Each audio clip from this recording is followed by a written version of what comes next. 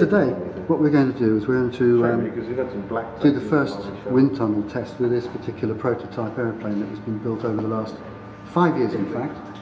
We're hoping today to demonstrate that the stall speed of a bird-like aircraft can be reduced to a really low level so that you can land into the wind almost anywhere you choose to land, and also that you can land at very low speeds. Now we're hoping that we get a stall speed today demonstrated by the wind tunnel of something in the order of 15 to 20 miles an hour, which should cut down the landing distance for an aircraft based on this technology to maybe 30 to 50 yards maximum. This means that you will start to have far less requirement for a formal airfield and be able to land it in much smaller spaces. The actual technology could be applied to any aircraft of almost any size up to quite large. So essentially what this is an aircraft that's based entirely on the physiology and anatomy of a bird, more really the anatomy itself. The concept itself is all to do with the fact that birds hatch out in the nest, they fledge, they jump out and they actually fly.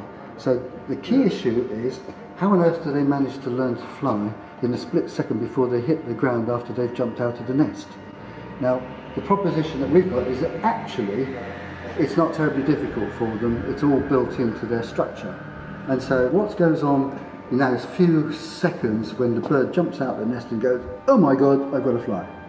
And that's how this works. So basically we've got a variable geometry ring that we can have full span when it needs lots of lift and low speed, and can be brought in when we want more speed to cover the distances. And essentially the controls, which we've built into this one, are very much like a hang glider combined with a normal light aircraft. Roll, control that goes that way, and then we've got a little bit of modern aeroplane, which is to yaw the aeroplane left and right with this, which swings the tail of the aircraft round. So you probably notice on the film that the tail hasn't got a vertical fin, because we don't actually need